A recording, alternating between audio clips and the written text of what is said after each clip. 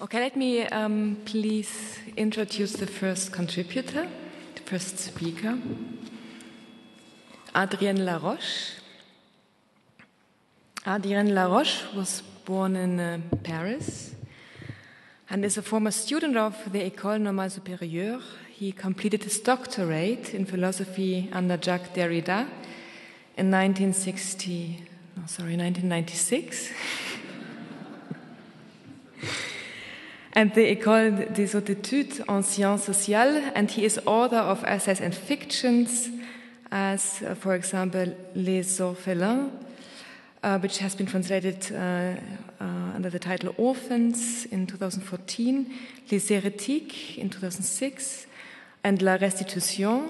And for the centenary of Jean Genet's birth, the Arsenal Pulp Press has published a translation of his essay and the book The Last Genet, A Writer in Revolt, which was translated also to English, and it's a very important book reflecting on the years between 1968 and 86 by Jean Genet, the French writer Jean Genet, and his commitment to the revolutionary movements of the Palestinians and the Black Panther movement. And he wrote a very important essay called Violence and Brutality, reflecting also on the kind of movements within Europe, as for the example, Red Army Fraction. And Hadrien is going to refer to this one. So, furthermore, Hadrien is also working at the moment on Duchamp Déchets, Les Hommes, les Objets, la Catastrophe, on the occasion of Marcel Duchamp's retrospective at the Centre Pompidou in Paris, and also Derrida, Traumas for the 10th anniversary of Derrida's death. And I'm very honored and very grateful that Hadrien agreed to present today a paper on Jean Genet, and Denise Ferreira da Silva agreed to read a short excerpt, an entrance towards Hadrien's lecture. And I would like to ask both of you to come to stage, and Denise is going to read one page, and Hadrien is going to follow his paper from there. Thank you.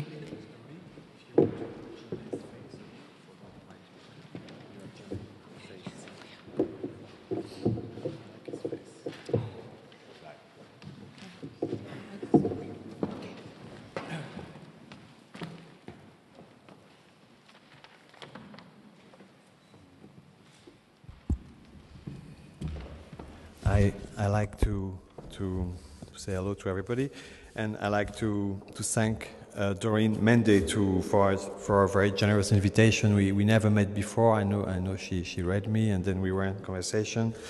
We were supposed to meet in Nottingham Contemporary 2 years ago, and finally we are here, and I am here thanks to her, and I really like to say thank you, and also to Denise Ferreira da Silva, whom I asked to read a very brief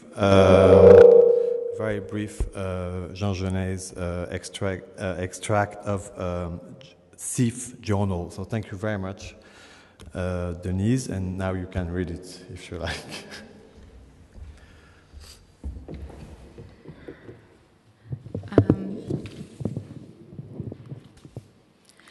Okay, this is my first, so let's see how it goes. Beneath a lamppost in a street of the city where I'm writing, the pallid face of an old woman, a round, flat, little face, like the moon, very pale. I cannot tell whether it was sad or hypocritical. She approached me, told me she was very poor, and asked for a little money. The gentleness of this moon-fished face revealed to me at once. The old woman had just come out of prison. She's a thief, I said to myself as I walked from her, a kind of intense reverie, living deep within me and not at the edge of my mind, led me to think that it was perhaps my mother whom I just met. I know nothing of her who abandoned me in the cradle, but I hoped it was that old thief who begged at night. What if it were she? I thought as I walked away from the old woman. If it were, I would cover her with flowers, with gladiolus and roses, with kisses. I would weep with tenderness over those moonfish eyes, over that round, foolish face. And why, I went on, why weep over it? It did not take my mind long to replace these customary marks of tenderness by some other gestures, even the vilest and the most contemptible, which I empowered to mean as much as the kisses or the tears or the flowers. I'd be glad to slobber all over her, I thought, overflowing with love.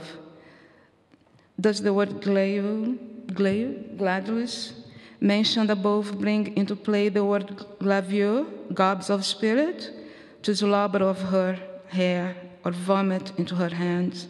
But I would adore that thief who is my mother. Merci beaucoup.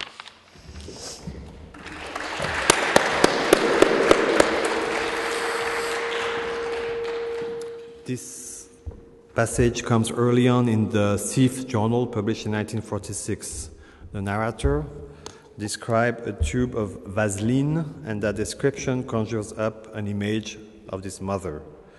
The man who is considering spitting or slobbing on his mother, is he not orphaned of his humanity? Politics, according to Erasmus, for example, is it not this movement that propels us towards other men, moves outward to greet them? Politics means mutual recognition, respect, equality. It is meant to ensure happiness. The man who dreams of spitting on his mother crosses the border between person and non-person. Is that not true? Let's try and be a little clearer. The man who is writing is not spitting in his mother's face, he is dreaming of it.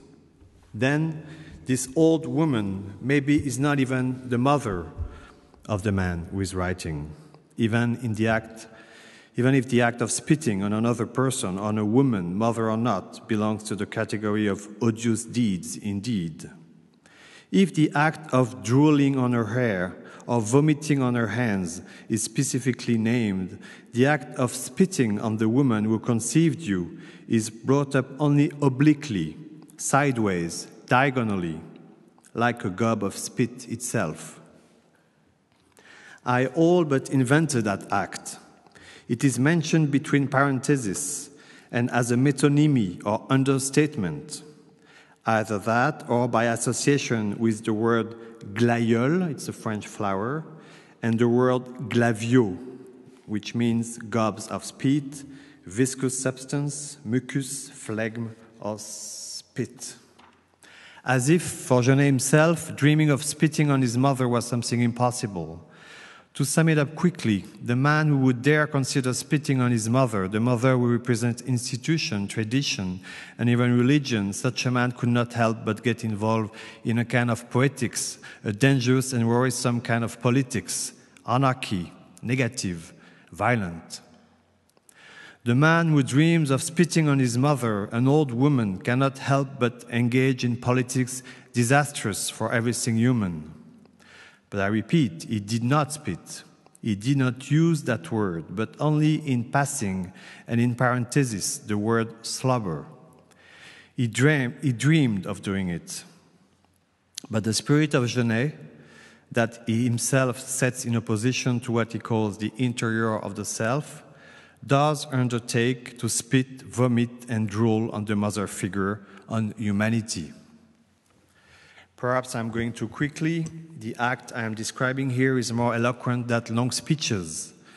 If you understand his fundamental ambivalence, the burden of distress he presupposes, the violence he summons up towards the self as well, the irresistible movement that makes him go towards the worst when instead he wishes to love, that singular bond with humanity he assumes, the humor aimed first at himself, and the love for any number of beings that underpins it, the challenge offered to all who hear him, the unhappiness, the talent, writing, then you will have understood a lot about the man I'm talking about. This guy. So after this brief introduction, I will name 3 moments of the last Genet's experience and insight regarding violence and its relation to language. As you know, as Doreen just mentioned, between 1968 and 1986, Genet hopped everywhere things were hopping in the world. This is to quote Derrida's Glas en français. It's Genet saute partout où ça saute dans le monde. So the writer was seen in Chicago and Jordan. He traveled to Strasbourg and Chartres in France. He met parties and movements and the men who made them, the Black Panthers in the United States, the Red Army Fraktion in Germany, the Palestinians in the Middle East. Everywhere he went, he saw the disinherited. He spent 15 years on the side of men from everywhere and began writing his last book, posthumous, Prisoner of Love. He says, and I quote, "When I finished with writing, I was 34, 35. But that was a dream. It was in any case a daydream, a rêverie. I wrote in prison. Once I became free, I was lost. And I didn't find myself again in reality, in the real world, until I was with 2 revolutionary movements, the Black Panthers and the Palestinians. So then I submitted myself to the real world. I was acting in relation to the real world and no longer to the grammatical world." First moment, the George Jackson story. It is political. Working toward his liberation, Genet continued to seek ties linking the poetic and the real world. This trial, George Jackson trial, is really the beginning of a long investigation into the relationship between violence and writing, a concern for the writer. George Jackson, whose name would long echo in Genet's consciousness, had been in prison since 1960 for robbing a gas station. He was under a fine and a light prison sentence, but parole hearing after parole hearing, he was denied. He would never walk free. He was still incarcerated when, at the Soledad prison on January 30, 1970, a guard named Miller killed 3 blacks in the yard and injured 1 white. Miller was acquitted. Shortly after, a guard named Mills was shot. 3 blacks stood accused: George Jackson, John Clutchett, and Fletra Drumgo, who became known as the Soledad Brothers. All were ultimately found innocent of murdering Mills, but on August 21, 1971, Jackson was assassinated by a prison guard at the prison of Saint-Quentin.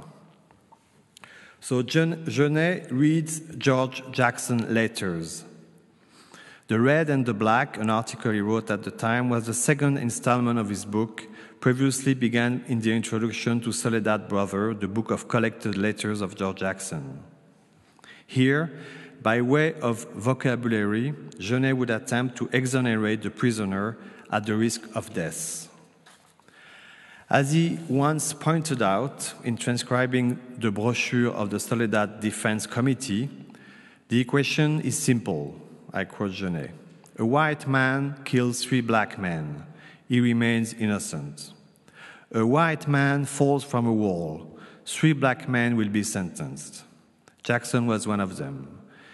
Without preamble, I end the quote. Without preamble, Genet launched his attack. I quote again: "George Jackson's book is a murderous act, beyond all measure, but never demented. Even if Jackson's sufferings and fevers drove him to the door of madness, a door he never entered, it is a radical murder undertaken in the solitude of a cell and the certainty of belonging to a people still living under slavery. And this murder, which is ongoing, is perpetrated not only against white America, against the American will to power, against what is called the entrepreneurial spirit. It is a systematic and concerted murder of the whole white world, greedy to drape itself in the hides of non-white people. It is the hopefully definitive murder of stupidity in action. End of quote. Genet insisted on murder to make a clear distinction from another act, the assassination of Mills the guard. Murder and assassination are therefore opposed as, I quote, this sort of degradation, the assassination, to Jackson's long undertaking, murder by means of the book. The task at hand was to save a man from a possible death sentence. Faced with the impending threat, Genet first isolated himself and then delivered this judgment. And I quote again, "It is obvious that if Jackson wrote his book, and he did write it, he was incapable of carrying out the assassination." End of quote. As is evident, as the men of Germany's Red Army faction were sometimes known to write, thought, reflection, and analysis have departed. Doubt, without a doubt, has been given leave of absence. Is this the expression of despair, of a desolate attempt, or ongoing misfortune? I don't know. Genet went further. In the same brace, he tried to acquit Angela Davis. She's there, but you don't see her very well. She was also in prison at the time and accused of having sold weapons. I quote Genet, "We can see Angela Davis' work and her alleged gun purchase in the same light. Angela's goals, the liberation of the black ghettos, would be annihilated by the purchase of weapons for individuals capable of inspiring a fleeting terror that would contradict the full scope of the project." So Genet concluded with an unequivocal statement: Angela did not buy any guns. The actions of Genet and Jackson, seen together, go like this. First, the writer came to the defense of the Panthers Party, an armed group. Then he defended the prisoners who were disarmed by launching a manifesto calling for murder. And finally, he defended the man confronted with death in the name of writing. Genet made the book the proof of his innocence. Facing the death penalty, Jackson wrote a book. Once assassinated, he would be found innocent of the crime he didn't commit. But would he be innocent because he wrote a book and then assassinated for having written it? That's not the issue. As Jackson saw it, Genet was trying to go from petty crime to major, even political offense. In a way, he was now motivated by truth, the point of transmutation. Jackson was the one who was still in prison and no doubt working to better himself, transformed the thief's aims into political projects. By rejecting society as it was and needing to make the government capitulate, Jackson wanted to change the government as well as the power structure itself. It was all about liberation from the ghetto. Liberation meant an escape from captivity and surveillance, a move beyond racism and skin, an exit from identity, nation, and state. Though Genet coming to Jackson's defense may have appeared as the smallest of gestures, it should be seen as a monumental undertaking. That of freeing himself from the hole, from prison, from the circle of fecal matter, eschewing the myth of being born in prison to look elsewhere. Jackson wrote his book to show the scale of his political project. Genet came to his defense to free him from prison so he could achieve his own political goals. The result of their actions, they were no longer bound by prison's shit-encrusted chain, by the relation between judge and hoodlums, nor by the chain of command. By making the distinction between murder and assassination, Genet wanted to clear Jackson. It seems that by differentiating murder from assassination, Genet was, by the same token, separating language and death, the trial forcing him into that separation. But in order to save Jackson, he argued that since Jackson had written a book, he couldn't be guilty of murder. Genet presented the book as murder, refusing to leave the topic of violence altogether and maintaining the possibility of violence in language. That is, by insisting on the necessity to check for poetry in the world, he refused the separation. He was only willing to deal with the problem of proving Jackson's innocence by insisting on murder, and by doing so, risking the creation of many more problems. We could even consider whether Genet's words were not providing enough rope to hang Jackson. Using murder by book as a defense for a man facing death sentence meant both resisting the temptation of a verbose defense, which would probably have been more humanist, and asserting the possibility of death.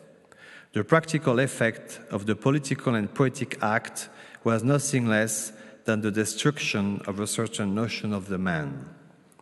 Making any positive assertion regarding Genet's politics is a very delicate matter due to his approach. I tried to describe the scope of his political project: abandon the prison system and transform society. The difficult matter of exploding out of jail, away from racism and from fascism, and therefore from shame, was never radical, continuous, or final. Therefore, Genet's political action were absolutely opposed to murder.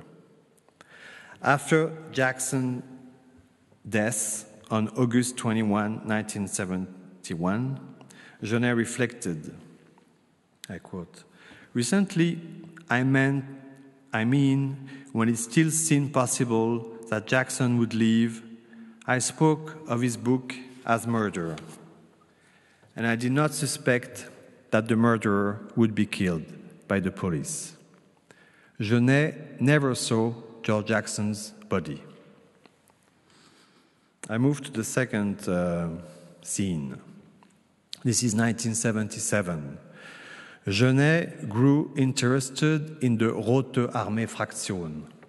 The Red Army Fraction seems to be the opposite of May 68, he says, but also its continuation, especially its continuation.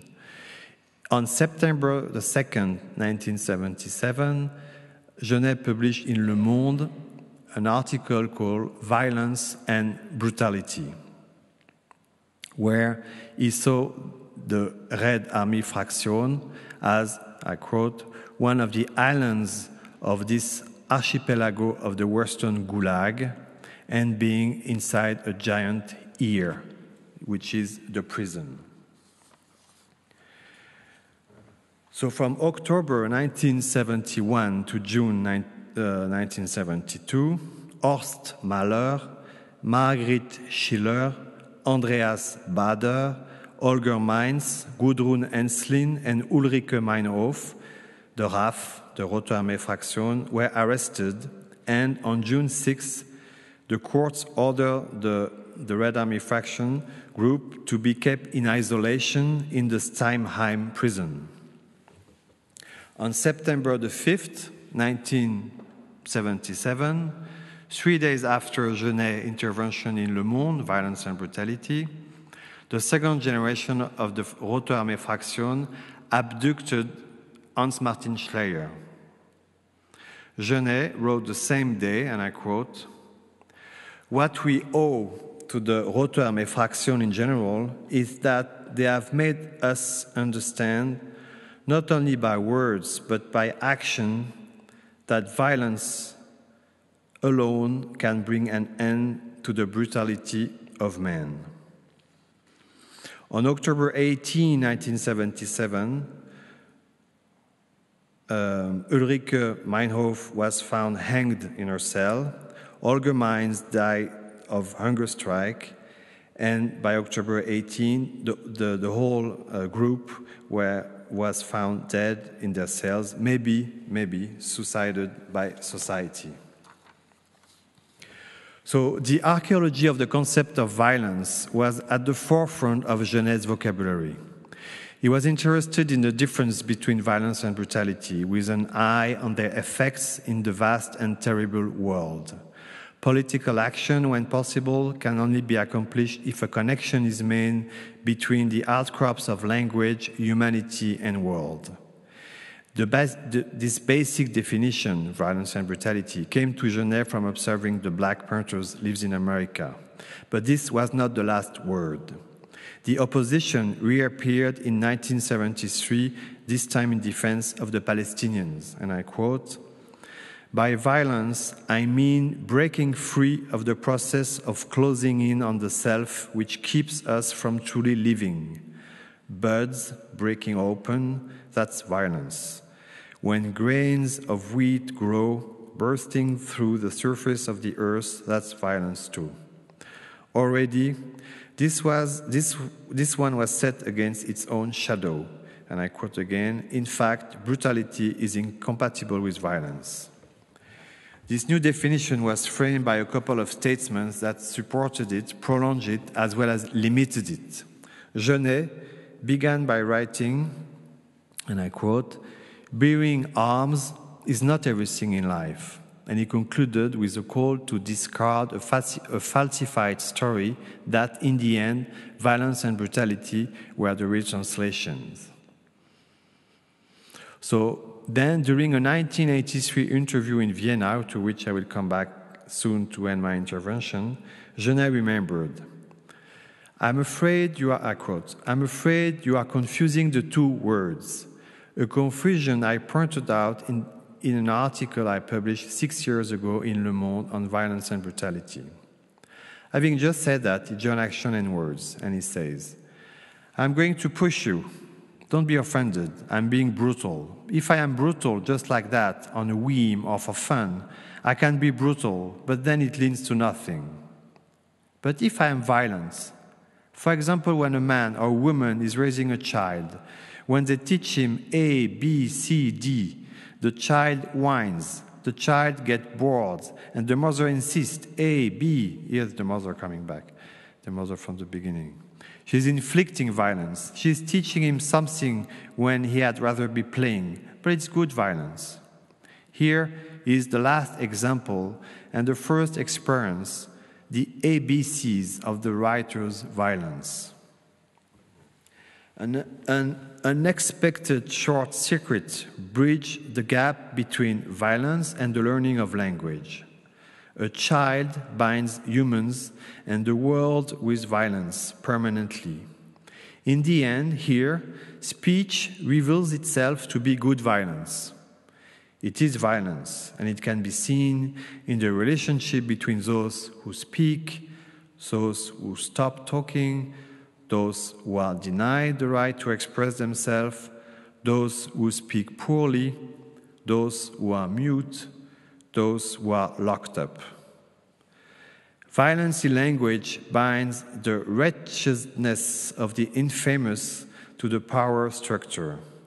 Genet draws our attention to a precise point in a relationship between those in power and those incarcerated, language. This point is political. I have killed and I have inherited.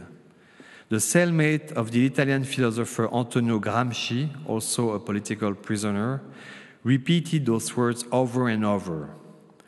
But language contains legacy, which is violence.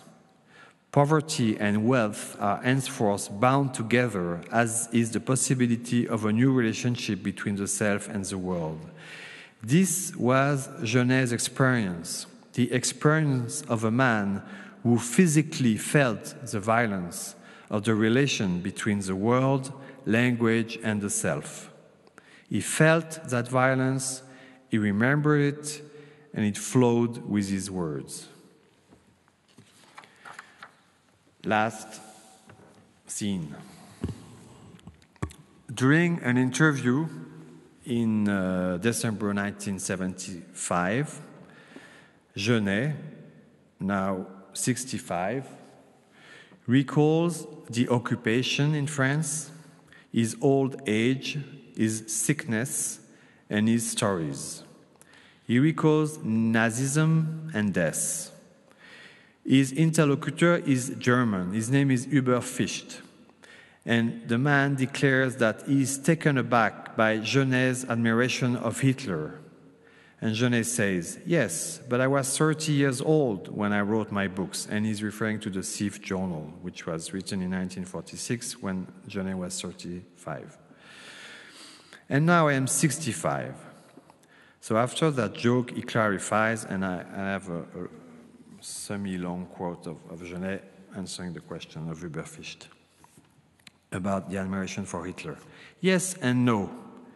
It has drained away, but the space has not been occupied by anything else. It's a void. It's quite strange for someone who lives this void. What did it mean, this fascination for brutes, for assassins, or for Hitler? In more direct and perhaps also simple terms, I remind you that I was an orphan. I was raised by public welfare. I found out very early on that I wasn't French, that I didn't belong to the village. I was raised in the Massif Central. I found this out in a very stupid, silly way. The teacher asked us to write a little essay in which each student would describe his house. I described mine. It happened that the teacher thought my description was the prettiest. He read it out, and everyone made fun of me, saying, "That's not his house, he's a foundling." And then there was such an emptiness, such a degradation. I immediately became such a stranger. Oh, the word is not too strong. To hate France is nothing. You have to do more than hate, more than loathe France. Finally, and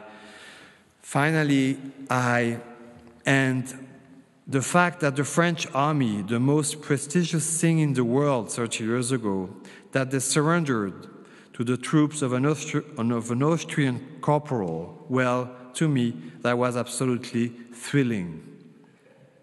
I was avenged, but I'm well aware that it was not me who wrote this vengeance. I am not the maker of my vengeance. End of quote. Genet then concludes with his famous comment, I quote, "Perhaps I am a black whose color is white or pink, but black. I don't know my family." And then he goes on to speak about the Black Panthers and George Jackson. Emptiness, then joy, joy, then emptiness. A moment of this story has passed. All of Genet's spectacular political claims refer back to the origins of the writer. The anacoluton, so the violent syntactic rupture that juxtaposes Hitler's name and a classroom in Morvan, the claim to being black and the orphan status. The violence to which he testifies may be small in grammar, yet it's huge in the vast and terrible world. The founding child status is simultaneously subjective, neither father nor mother, political, non-citizenship, and historical, Hitler. As a ward of the States and a one-time thief, the writer is deprived of his civil rights. He is thus not entirely French. He is foreign, and to say it, as he does, is not an empty act, but a way of insisting on a political reality. In the French school system, the children laughed at the spindly poet. Without a home, without rights, he is stateless, an outsider. Hitler avenges the political affront Genet suffered from the children's teasing. This is not this house. Here we find a turning point. Genet mentioned that he's not responsible. Hitler has taken his place. He knows as much. He says, "I am not the architect of my own revenge." At the time of George Jackson's trial, Genet will move away from the logic of the avenged. Here, rather than testify in his own name, he prefers to fill the void with someone else's. Hence, he is no responsible longer. Rather than accepting vengeance and the act of vengeance committed by another, he could stand up and say, "All I ask is to be able to answer. I must be offered what should have been mine by obligation." His last book's tonality, The Captive Lover, is the will to a trial, to absolutely refuse Hitler's name, which is reactive politics, reparation, racism, anti-Semitism, but to recover speech again. Not to wreak vengeance, but to speak his truth. This is the hope of coming out of shame. Submission to reality, whether it is successful or not, is the writer's act of resistance. The hatred for France and provisional admiration for Hitler are intertwined in the same way as the love for the Palestinians and the circumstantial hate for Israel. Yet, the defeat of France was also the massacre of Jews, if the Palestinian victory is won politically over the Israelis. This is an astounding collusion on Genet's part. The writer's life and work are found fully formed in this concurrence between a childhood with political consequences and a political view that fills childhood's vacuum. And to end, I will quote Malcolm X, who said once, and I quote Malcolm X, "I've never seen a black man move any limit. A black man is not allowed to come near the limit. The white man takes care of that." End of quote. Let's take the color for what it is. Let's not draw any new borders now, which are traps, Genet tells us. But we must ask ourselves instead, who are the ones who see to limits? What does seeing a limit signify? What of the uncauterized limit between two eras, between violence and brutality, murder and assassination, the real world and the grammatical world? Genet stands at the breaking point, at the unhealed limits between two eras, when everything is still possible and when there is no further reason to hope. Thank you.